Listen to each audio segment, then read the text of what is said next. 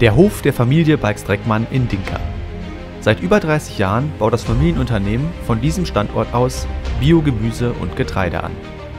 Im Jahr 1990 entschied sich die Familie, den Pfad der konventionellen Landwirtschaft und Schweinehaltung zu verlassen und sich zukünftig dem ökologischen Ackerbau zu widmen. Auf den Anbaugebieten zwischen Aase und der Lippeniederung sowie in der Soester Börde ist der Boden sehr ertragreich und das Klima gemäßigt. Das sorgt für optimale Bedingungen für die Landwirtschaft. Durch den Klimawandel beginnen sich diese goldenen Zeiten allerdings zu ändern. Nach einem kalten und nassen Frühjahr und einem durchwachsenen Sommer steht nun die Getreideernte auf den knapp 100 besäten Hektar an. Wir wollen die Familie und ihre Angestellten über mehrere Tage bei den Arbeiten begleiten und einen Einblick in den Alltag der Landwirte in der Soester Börde bekommen.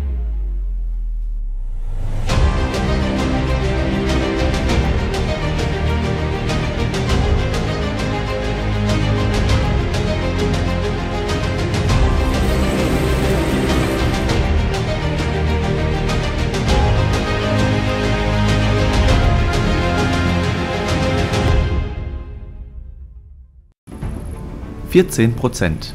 Der Weizen ist trocken und somit druschreif. Arbeitsbeginn für Lohnunternehmer Reinhold.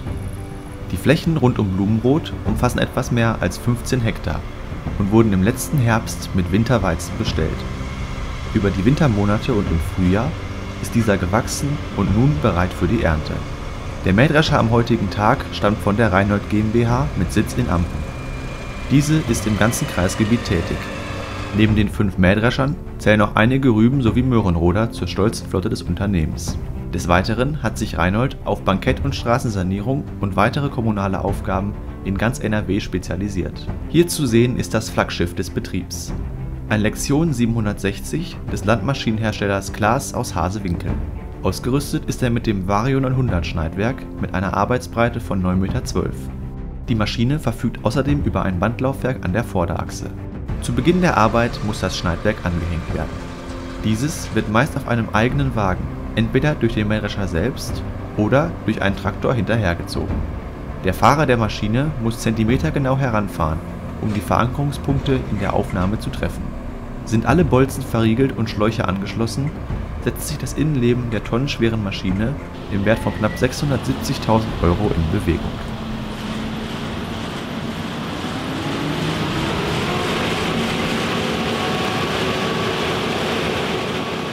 Der Mähdrescher ist eine hochkomplexe Maschine, die mehrere Aufgaben gleichzeitig zu erfüllen hat. Nachdem die Pflanze an ihrem Halm abgetrennt wurde, wird sie durch Haspel und Schnecke zum sogenannten Schrägförderer gezogen, der sie in das Innere der Maschine befördert. Dort löst eine große schnelldrehende Trommel die Körner aus den Ähren und sie werden im Anschluss mit Hilfe eines Luftstroms über Siebe vom Stroh getrennt. Die Körner fallen nach unten und landen über eine Förderschnecke im Korntank, der meist in der Mitte hinter der Kabine der Maschine sitzt. Die Halme werden nach hinten wieder aus der Maschine herausgeführt. Kunden haben dabei die Wahl, ob das Stroh gehäckselt wird und als organisches Material auf dem Feld verbleibt oder ob es als ganzer Halm im Schwart abgelegt werden soll, um es später zu Ballen zu pressen, die in der Tierzucht zum Beispiel als Einstreu Verwendung finden.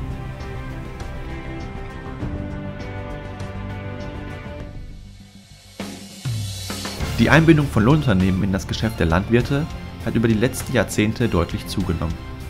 Sie erfüllen die verschiedensten Aufgaben von der Aussaat über die Verarbeitung des Strohs zu Ballen bis hin zur Ernte. Hier wird Hand in Hand gearbeitet. Die immer höheren Anschaffungskosten und oftmals zu wenig Fläche sprechen gegen die Anschaffung einer eigenen Maschine. Hier kommen die Lohnunternehmer ins Spiel. Erst die Bündelung der Ernteaufträge aus der Region macht die Anschaffung einer solchen Maschine wirtschaftlich attraktiv.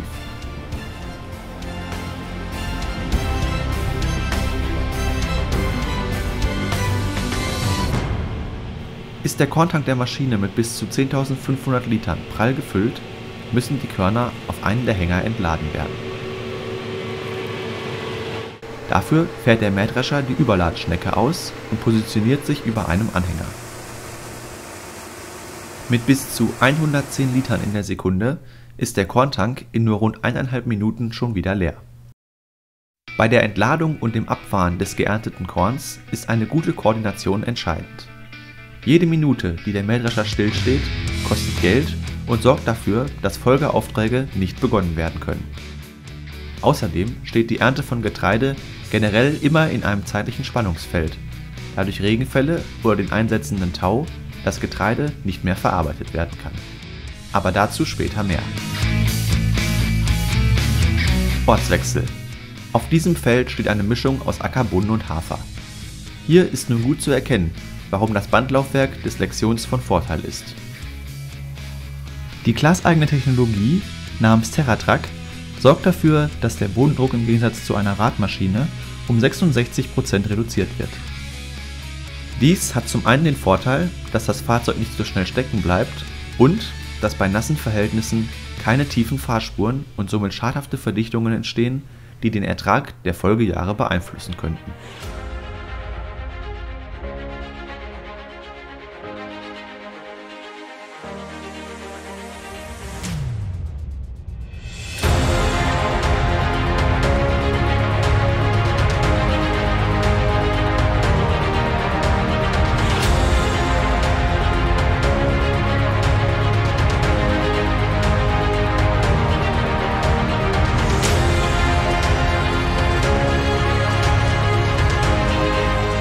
Während der Mähdrescher noch am Ernten ist, wird bereits mit der Nachbearbeitung des Bodens begonnen. Ein Fendt 724 in der Ausführung Profi Plus ist mit dem Grubber unterwegs. Die frühe Bearbeitung der Stoppeln ist wichtig, um das Aufkeimen des Ausfallgetreides zu beschleunigen und Unkräuter bekämpfen zu können. Diesen Prozess wollen wir uns später noch einmal genauer angucken. Am Feldrand baut der Mähdrescherfahrer währenddessen die Maschine wieder ab, um zur nächsten Fläche umzusetzen.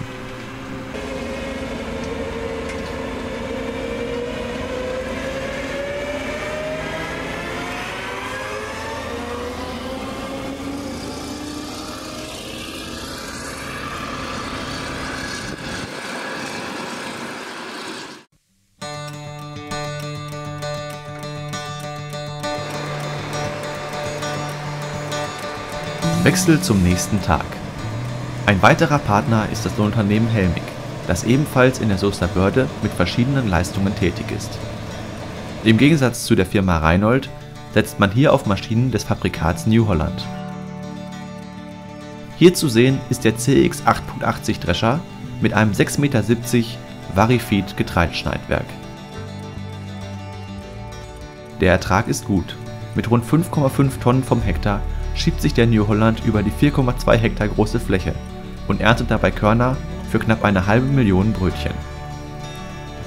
Mit 4 Kilometern in der Stunde schwinden so Bahn für Bahn der mit GPS angelegten Fahrspur.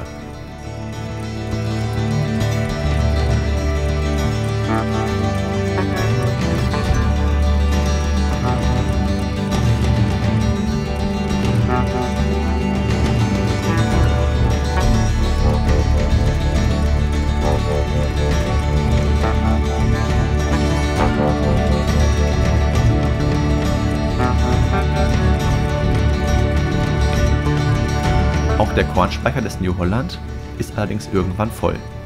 Obwohl die Maschine kleiner wirkt, fasst sie tatsächlich sogar 1000 Liter mehr und kommt damit auf einen Maximalwert von 11.500 Litern. Auch in der Geschwindigkeit des Abtankens überbietet der New Holland den Class. Er schafft 125 Liter pro Sekunde und entleert seinen größeren Kornspeicher damit sogar 5 Sekunden schneller als der Lektion.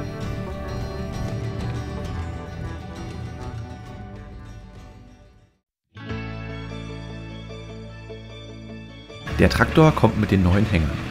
Das wurde auch Zeit, da das Gespann mit 15 Tonnen bereits voll beladen ist.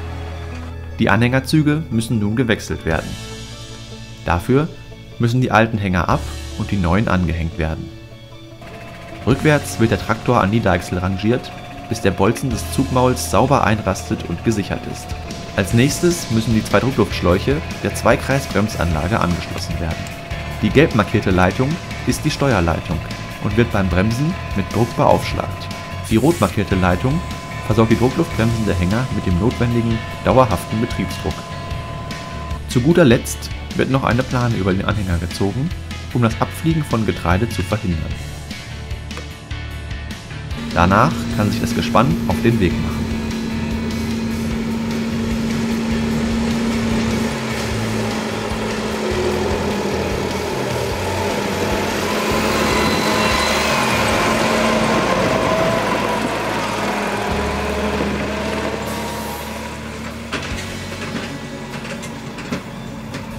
Angekommen auf dem Hof in Dinka wird der Hänger rückwärts in die Halle rangiert.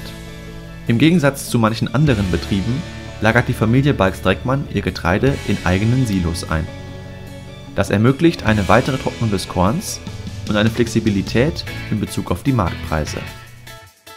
Die Hydraulik hebt die Ladefläche des Anhängers und das Getreide kann durch den Kornschieber im Heck in einen Schneckenförderer fallen. Dieser befördert es über ein langes Rohr in das Silo. Ein Windsichter sorgt dabei vor dem Einlagern nochmal für eine Abtrennung von leichten, ungewollten Bestandteilen, wie zum Beispiel Spelzen oder Bruchkorn. Dabei wird auch nochmal die Feuchtigkeit gemessen. Das Feuchtigkeitsmessgerät besitzt ein eigenes Mahlwerk. Die Körner werden einfach eingefüllt und zermahlen.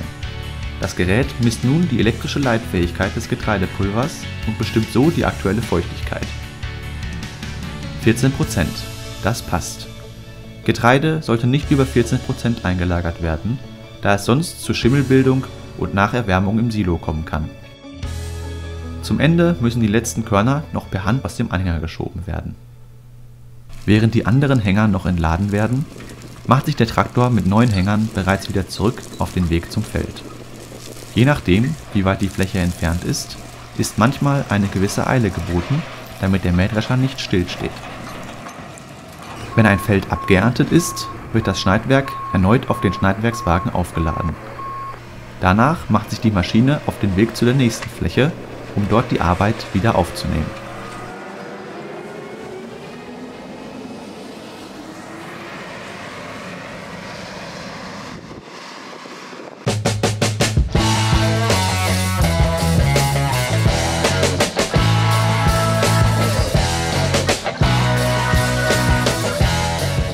Wir wollen uns nun den Arbeitsplatz des Fahrers einmal genauer angucken. Die große Glasscheibe bietet einen uneingeschränkten Blick auf die darunter liegende Einzugsschnecke sowie das gesamte Schneidwerk. Der Fahrer muss diese vor allem bei dem niedrig liegenden Getreide, auch Lagergetreide genannt, dauerhaft im Auge behalten, um bei drohender Verstopfung das Tempo zu verringern oder neu anzusetzen. Hinter dem Fahrersitz ist es möglich, in den Korntank hineinzuschauen. Hier kann der Fahrer nochmal selbst das gedroschene Korn auf wichtige Parameter wie Bruchkorn, Schmutzeintrag und grüne Bestandteile kontrollieren. Diese Informationen sind vor allem für die richtige Dreschereinstellung wichtig und beeinflussen auch die späteren Reinigungskosten sowie die Verkaufserlöse. Auf dem Kontrolldisplay der Maschine läuft zum einen das GPS-Spurführungssystem, welches die Maschine zentimetergenau über den Acker navigiert. Zum anderen können dort Echtzeitdaten wie der aktuelle Feuchtegehalt des Getreides und der aktuelle Durchsatz der Maschine abgelesen werden. Der Ertrag, einmal oben als Durchschnittswert pro Hektar und weiter unten als aktueller Wert, gibt an, wie viele Tonnen Weizen auf dem Acker zu erwarten sind. Die Flächenleistung gibt Aufschluss darüber, wie viel der Mähdrescher pro Stunde aberntet. Ein weiteres Display zeigt maschinenspezifische Daten wie die Motor-, Trommel- und Gebläsedrehzahl sowie verschiedene einstellbare Parameter wie Korb- und Siebstellung. Auch die aktuelle Maschinenauslastung und das Fahrtempo werden auf der linken Seite angezeigt. Die Steuerung des Mähdreschers erfolgt ähnlich wie bei den meisten Erntemaschinen, zum Großteil elektrohydraulisch über einen Joystick.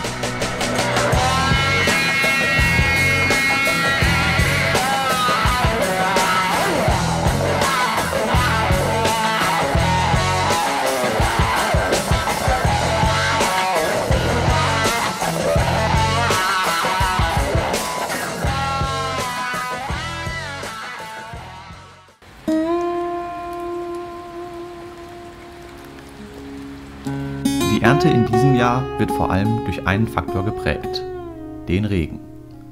Wir haben bereits im Zuge der Bandlaufwerke des Lektions über nassen Boden gesprochen. Es gibt allerdings noch viele weitere Nachteile, die Regen für die Getreideernte mit sich bringt. Lagergetreide hat 2 zentrale negative Auswirkungen. Die Ernte gestaltet sich deutlich schwieriger, da der Abstand der Ähre vom Boden sehr gering ist. Dies bedeutet zum einen, dass mit deutlich weniger Geschwindigkeit gefahren werden kann und zum anderen, dass sich das Schneidwerk schneller zusetzt. Beides wirkt sich negativ auf das Arbeitstempo aus. Darüber hinaus kommt es in diesem Jahr, dadurch, dass aufgrund der Wetterlage nicht rechtzeitig geerntet werden konnte, vermehrt zu einer Keimung des Getreides in der Ähre. Die Körner im Inneren unterscheiden sich nicht von dem später verwendeten Saatgut, aus dem eine neue Pflanze entsteht. Liegen diese nun nah am Boden, dauert es lange, bis sie nach einem Regen von dem Wind oder der Sonne getrocknet werden. Deshalb keimen sie zu einer jungen Weizenpflanze heran, die sich zwischen den Halmen verwächst. Damit wird nicht nur das gekeimte Korn unbrauchbar, sondern auch die nebenliegenden Halme, die nun nicht mehr geerntet werden können. Ein weiterer Punkt ist die Qualität. Lagergetreide hat durch die beginnende Keimung auf dem Halm bereits einen Teil seiner Stärke abgebaut und somit deutlich schlechtere Fallzahlen als guter, stehender Weizen. Dies beeinflusst maßgeblich die Backqualität und somit ist in diesem Jahr sehr viel heimischer Weizen nur als Futtermittel verwendbar. Während sich auf einigen Flächen die Drescher noch durch letzte Raps- und Weizenschläge kämpfen, ist man auf einigen abgeernteten Flächen bereits mit der Stoppelbearbeitung beschäftigt, dem sogenannten Stoppelsturz. Dabei wird auf dem Betrieb auf die Firma Treffler gesetzt. Die obere Bodenschicht wird zunächst einmal so flach wie möglich mit dem TG 615 mit 6 Meter Arbeitsbreite bearbeitet. Die Stoppeln werden an ihren Wurzeln herausgerissen und Unkräuter ganzflächig abgeschnitten und dem Boden so als organisches Material zur Regenerierung der Nährstoffe zur Verfügung gestellt. Die Arbeitstiefe sollte im ersten Arbeitsgang so flach wie möglich gewählt werden, damit das Getreide, welches durch den Mähdrescher nicht herausgesiebt werden konnte, möglichst schnell keimt, um so beim nächsten Durchgang mit dem Grubber die Keimlinge wieder abschneiden zu können. Dieser Arbeitsgang wird abhängig von der Witterung 3- bis 4 Mal wiederholt. So kann auf mechanische Weise eine Übertragung von zum Beispiel Fremdpflanzen, Krankheiten oder Pilzen in die nächste Folgekultur verhindert werden.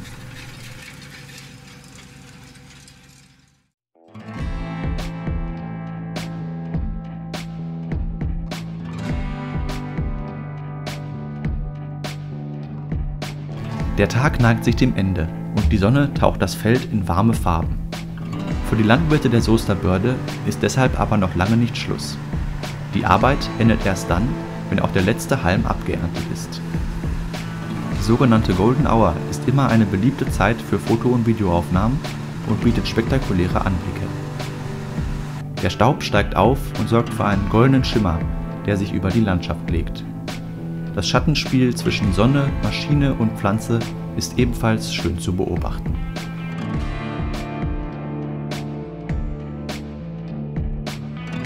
Inzwischen ist es Nacht geworden und im ganzen Kreis gehen auf den Feldern die Arbeitsbeleuchtungen der Landmaschinen an und man hört das Brummen anderer Kollegen in der Ferne. Die Lichter, die die Nacht zum Tage machen, sorgen dafür, dass sich Insekten um die Maschinen tummeln. Doch für heute ist Schluss. Das Team darf sich etwas Schlaf gönnen. Der einsetzende Tau in der Abenddämmerung und die mit ihm kommende Feuchtigkeit sorgen dafür, dass die Arbeit pausiert werden muss. Zumindest bis zum nächsten Tag. Mit dem letzten Abtanken ist der Tag für den Mähdrescherfahrer beendet und er macht sich auf den Weg nach Hause.